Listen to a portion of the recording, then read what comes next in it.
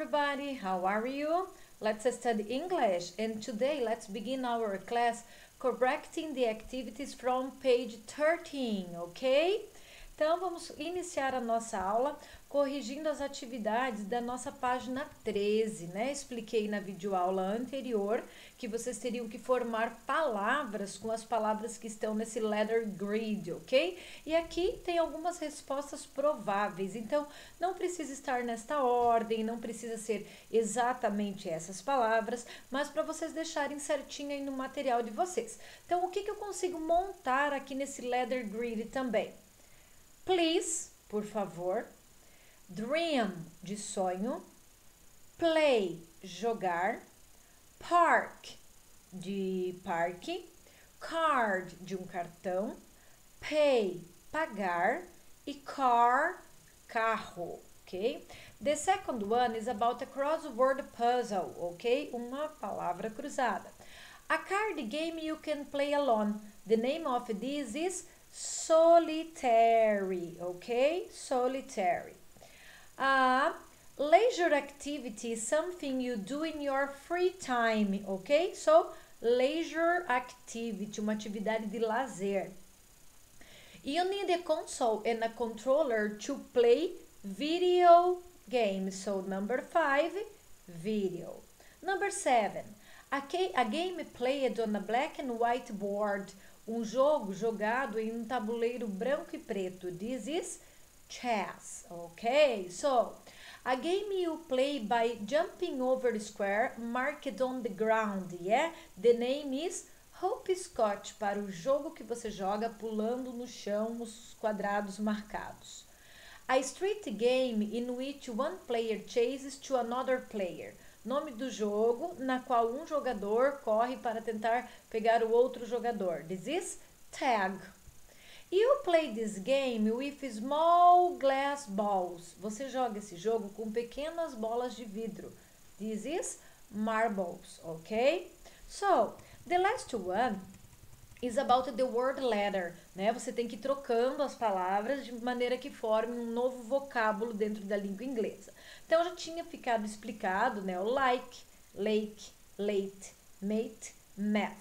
Da palavrinha top, ficou ton, son, sun, fun. Do cat, hat, hot, dot, dog. Hand, band, bout, ball, ok? Se deu diferente a ordem das palavras aí, não tem problema. O importante é que vocês deixam registrado no material, no livro didático de vocês, tá bem? Pessoal, answer the following questions in your notebook. Then, interview a partner, use some questions and compare your answers. Como nós não temos o nosso classmate beside us, né, para trocar essas informações, vamos apenas comentar e pensar um pouco a respeito dessas perguntas. Letter A. What kind of video games are there? Que tipos de videogame que existe? Você sabe o nome de todos eles? Letter B. Which games do you know and play? Quais são os jogos que você sabe e que você joga? Letter C. How often do you play video games? Qual a frequência que você joga videogames? Letter D. Where do you usually play video games? Onde que você geralmente joga o videogame? Read the information about some video games genres and match them to the following video games reviews.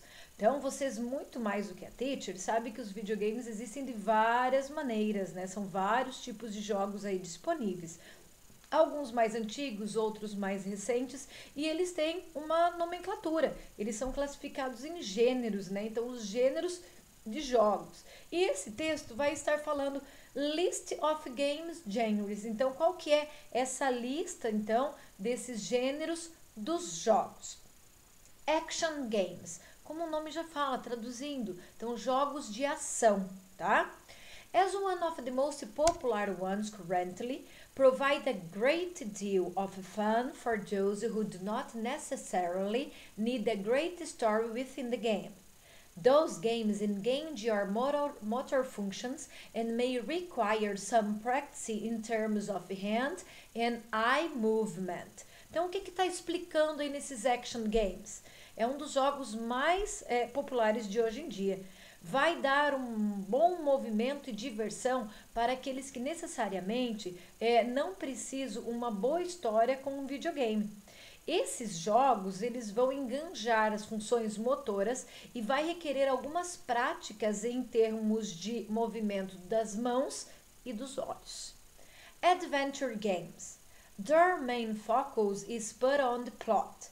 Very often those games also require you to think twice before you make a decision that may change the entire course of the game. Então, nesses adventures game, o foco principal é colocar você dentro do enredo.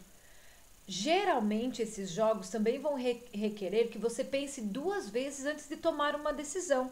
É o que pode mudar o percurso inteiro aí do jogo. Role play game.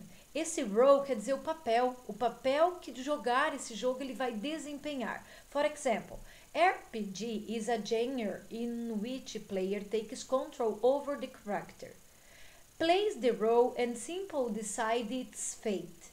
The other undoubtedly always appearing feature on every RPG is role of character that is played, usually a specific skill tree that allow character customization. O RPG é um gênero de jogo que vai permitir os jogadores a controlar o seu personagem, a aplicar o seu papel e simplesmente decidir os fatos. Outra dúvida, que não deixa dúvida nenhuma, é que todo RPG apresenta um crescimento dos seus personagens que estão jogando. Usualmente uma habilidade específica que permite a customização desse personagem. Sport games. Whether it's football, basketball or racing, everyone can find something for themselves. There isn't really much to say about them, except for the fact that their aim is to simulate real sports. Não importa se é o futebol, o basquetebol, uma corrida, todos podem encontrar alguma coisa que tenha a ver com eles mesmos. Isso não é realmente e não tem realmente muito o que dizer, exceto pelo fato que quer estimular os jogos reais esportivos, tá? Aí eu tenho mais um pouquinho aqui uma descrição e eu tenho que colocar a nomenclatura de acordo com essa rápida tradução da teacher, tá? De o que qual gênero do jogo específico. A great game for those who need storytelling with a massive amount of interaction and puzzles. This is one of the games that may consume a person for hours, feeling almost like it's an interactive movie. However, much longer than a typical movie though. É um bom jogo para aqueles que querem uma história com uma quantidade imensa de interação dos quebra-cabeças. Esse é um jogo que pode consumir, levar uma pessoa muito tempo e ela se sente como se estivesse interagindo com esse jogo, com esse filme, né? E muitos deles se tornam até mais longos do que um filme. Então, isso são os adventures games, aqueles jogos que promovem também a aventura, ok? Game 2. Simply pay our team to make it the best in the world. If you are a fan of football and also like playing games, this is a title you should try for yourself. Simplesmente jogue com o seu time para desejar o melhor para o mundo. Se você é um fã do futebol e também gosta desses tipos de jogos, esse é um título que você deveria tentar. Então, sim, nós estamos falando dos sport games, ok? Number 3. Hundreds of thousands of players packed in one world across multiple servers work together or against each other to fight a greater evil. It cannot be described any easier. Thousands of hours of continuous enjoyment of the game, tons of updates and several already released expansions. Centenas de milhares de jogadores estão tendo esses tipos de jogos na qual eles trabalham juntos e brigam juntos um contra o outro. Nessa briga vai ter que mostrar quem que é o melhor e não são descritos como seriam os mais fáceis. Centenas de horas e uma divertida continuidade desse jogo.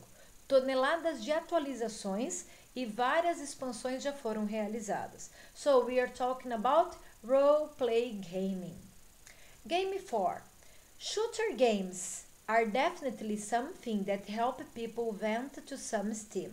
Their history is almost as long as PCs themselves.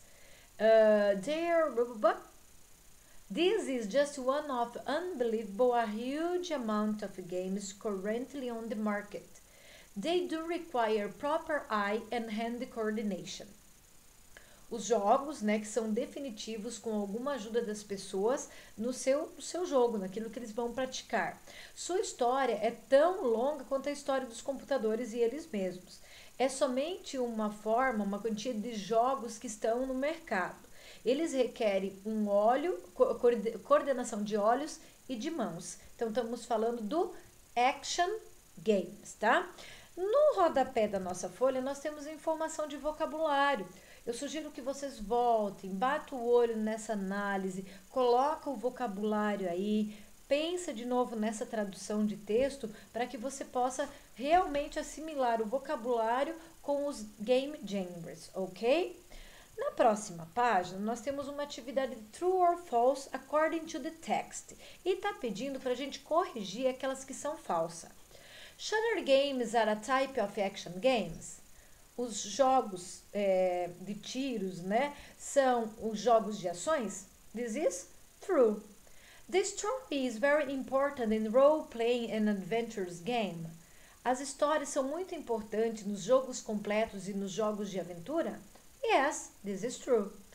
Not many people play role-playing games nowadays. Não existem muitas pessoas que jogam esses jogos completos hoje em dia? This is false, yeah? And you have to justify. Hundreds of thousands of people play role-playing games together, tá? Então, não esqueça de justificar, porque a letra C é falsa. Letter D. You don't need much skill to play an action game. Você não precisa de muita habilidade para jogar o jogo de ação. This is also false, yeah? You need eye and hand coordination to play an action game, okay? There are games related to several types of sport. Existem jogos relacionados com vários tipos de esportes? Of course, yeah, and this is also true. Okay. Number 4. Read the following interview excerpt with a game tester and choose the option that best summarizes it. Então, aqui nós temos uma entrevista, um trecho de uma entrevista que foi feito com um game tester, é a pessoa que vai testar os jogos, né? E aí nós vamos ter que fazer o summarize of this. What is this? É o resumo. Então, qual a alternativa que está colocando aí o resumo da sua forma correta, ok? What do you do all day long? O que você faz assim o dia inteiro? A lot of people ask if all testers do is play video games all day. And that would definitely be a no. While I do work on video games most of the day, I definitely don't play them like a normal, sane person would do, yeah? My objective is to break the games in any way possible and to report anything that breaks to people on our programming, design, or art teams, generally referred to the devs. For example, I've had to do what is called matrix testing for a fighting games, which is where you test every character against every character in every stage. I also don't test a game itself all day. I have meetings to attend, emails that need to be sent out and replied to, bugs to report and regress, and all of the other stuff you would assume someone in a normal office job would need to do. Então, o que essa pessoa faz para ser, né, um game tester, aquela pessoa que vai testar os jogos? Muitas pessoas, a teacher vai ler aqui que reflete a luz é mais complicado, tá? Muitas pessoas perguntam se um tester vai jogar videogame durante todo o dia. E a resposta é definitivamente não.